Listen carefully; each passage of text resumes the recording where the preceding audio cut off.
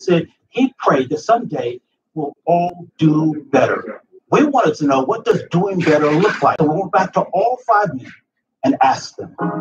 What doing better looks like to me is for white people to really be more conscious and more aware of the decisions that they make and how they affect minority groups, specifically Black people.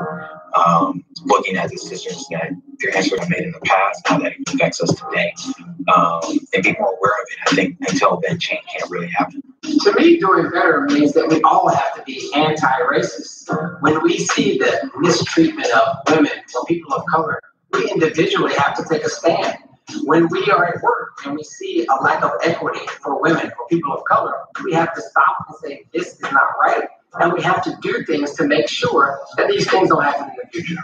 I think if we took ownership in the way we think, the way we feel for others, and in our actions, it would definitely help the process in which we are going through a little more easy.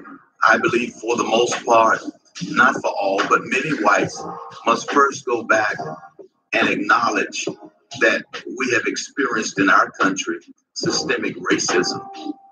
We must also challenge whites to look at the Constitution where it says all men are created equally.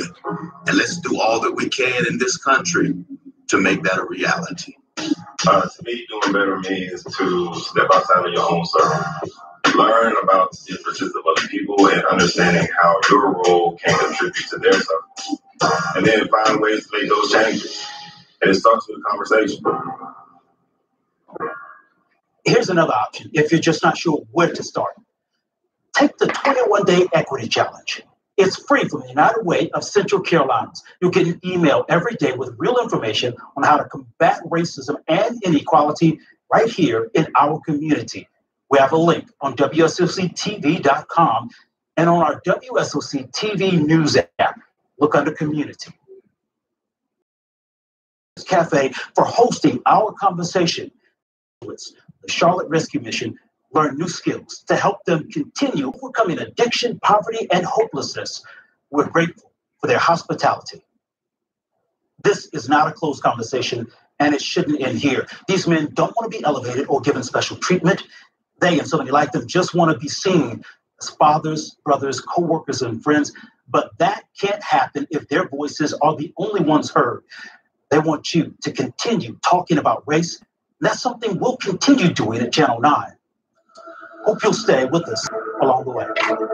I just want to be seen as the father, as the son, as the husband, as the neighbor that I am. Respect me for my differences. Be inquisitive about my differences. Don't make assumptions. If you have questions, ask me, and we can have a great conversation. I would hope that the Caucasian white community or anybody would see me as an individual created by God who has something to offer them that could perhaps even enhance or better their own experience in life based upon the experiences that I've had.